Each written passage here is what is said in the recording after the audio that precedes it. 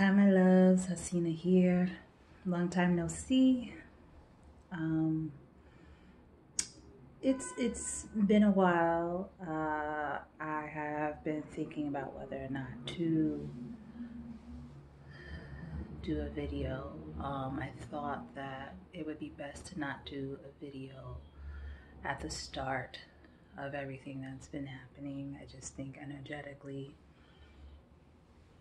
it was more important to anchor and give space and allow space for folks to feel, just be in their feelings without a lot of extra noise. However, I felt like today it was important to just start speaking again. I don't even really know exactly what to say. As we're all aware, a lot is going on in our world. And while I never choose to get very specific because we are all here, we can all see, we can all hear, we can all feel, vibe, notice.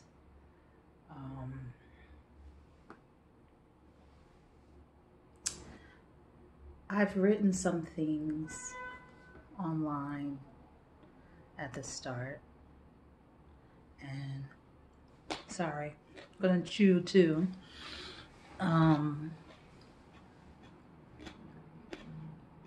About just being aware of your energy, being aware of your place, being aware of where you stand. Also being aware that oftentimes you're not given space to notice that. So you have to take that space. Please use these times for rest. Please use these times for meditation. We all have our part. So if you are being more active, make sure you find those times for those things too, so you can build more clarity. What I will say is I think that it is incredibly important to get very comfortable in knowing what your energy is. And that's why you need to do those things, those moments of rest, those moments of meditation, those moments of grounding, of being in your body. Because right now, with so much occurring, sometimes some of the people that we've gone to for insight and advice,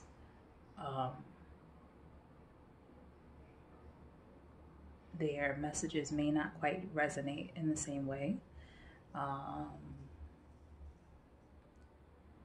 Their messages may be cloudy, and they may not be aware of it, even this message. So it's really important that you get inside yourselves to know what your energy is, so you can build your intuition and build your discernment. Because we need to also remember, and I've said this online a few weeks ago, that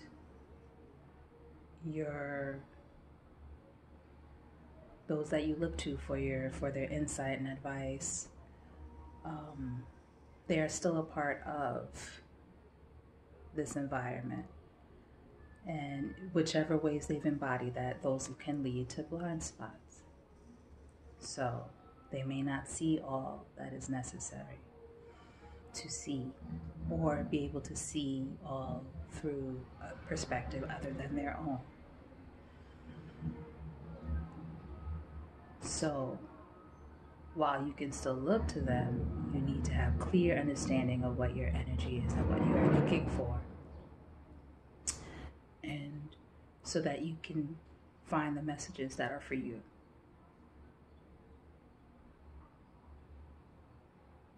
That's how you know how to be of the correct help. That's how you know how to be of the correct impact.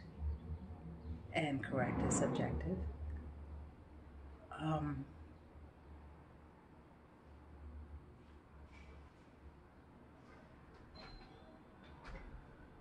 It's just incredibly important right now. Always and right now.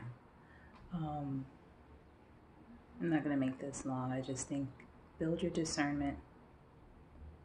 Build your discernment. It is okay to have fear. These are understandable times to have fear, but do not make decisions based on your fear. Do not let fear become the leader in your decision making, in your movements, in how you interpret your reality.